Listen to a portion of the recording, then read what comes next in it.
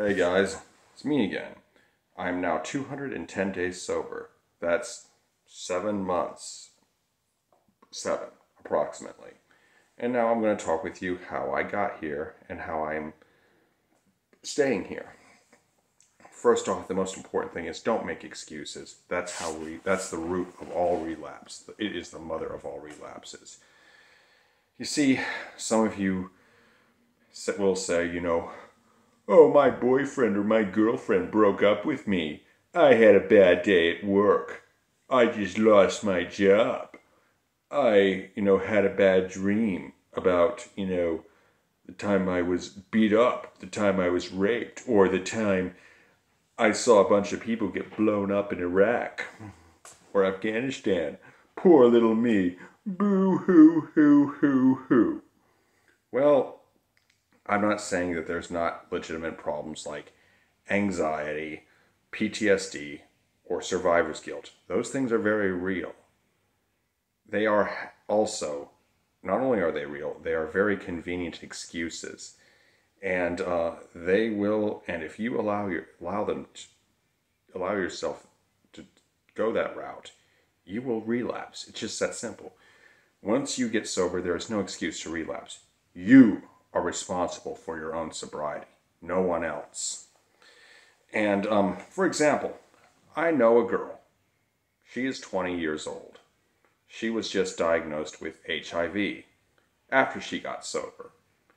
Now, there are a whole bunch of things that she could do. She could just say, poor little me, I have HIV, I got relapse. No, she didn't do that. And guess what? In pretty much every state that allows medical marijuana, or every one I've seen so far, you can get it.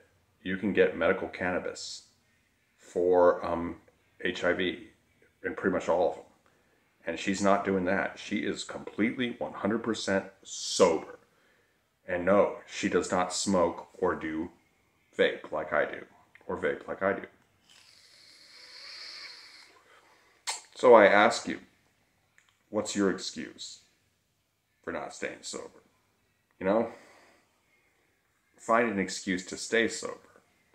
And I guess one of my excuses is to stay sober is that girl told me several times that if I drink, she will literally kick my ass.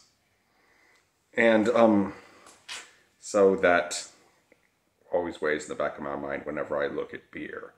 And I always look at it, and when I pass in the store and I go, fuck you, I'm stronger than you. And but you see, my journey to alcoholism was probably not like yours. I have autism and ADHD. I didn't start really drinking at all, really. I never really drank until, my mid-20s or thereabouts.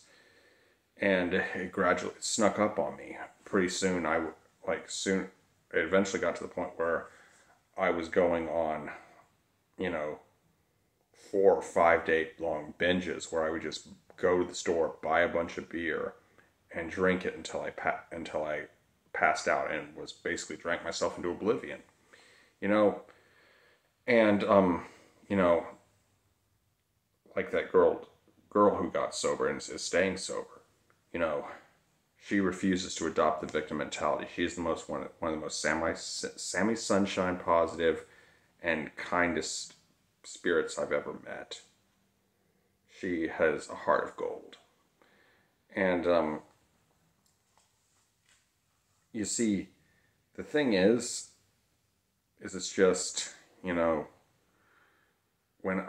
you want to drink or shoot up, smoke, snort, whatever you were addicted to, keep that young lady in your mind, because she's not making excuses. So I'd like to know what yours is, honestly. And she has a lot of trauma in her past. Believe me, she has had truly horrific things happen to her, and she's still staying sober. Anyhow, see, the thing is when I drank, I just did it to numb my problems and forget about them. And sure enough, it worked until the next day. I realized that I hadn't solved my problems, and my problems were just standing by my bed, looking me in the face and going, "Good morning, alternative voice. How was your night? You tried to forget about me, didn't you? Well, I didn't forget about you. I'm back, and your head hurts, and you're throwing up."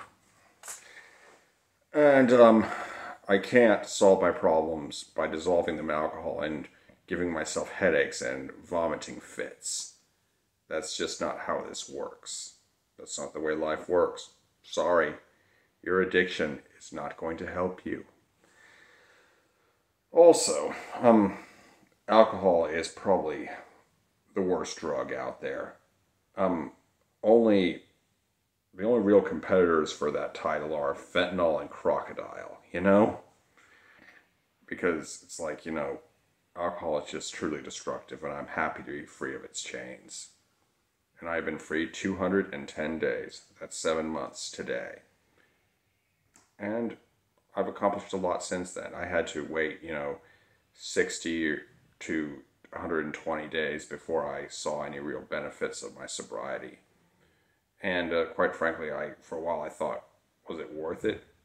Is my life really getting worse, or is it really going to get better, or is it just going to stay the same as it was? But I'm just sober now, you know? Some people would call me a dry drunk, but I don't believe in dry drunks. The thing is that you have to acknowledge that things often have to get worse before they get better. At least that's what Jordan Peterson says. It's just that simple. I'm not saying it always works like that, but it often does. Anyway, I hope you enjoyed this video. Be sure to like, comment, share, and subscribe. Be good, y'all. Peace.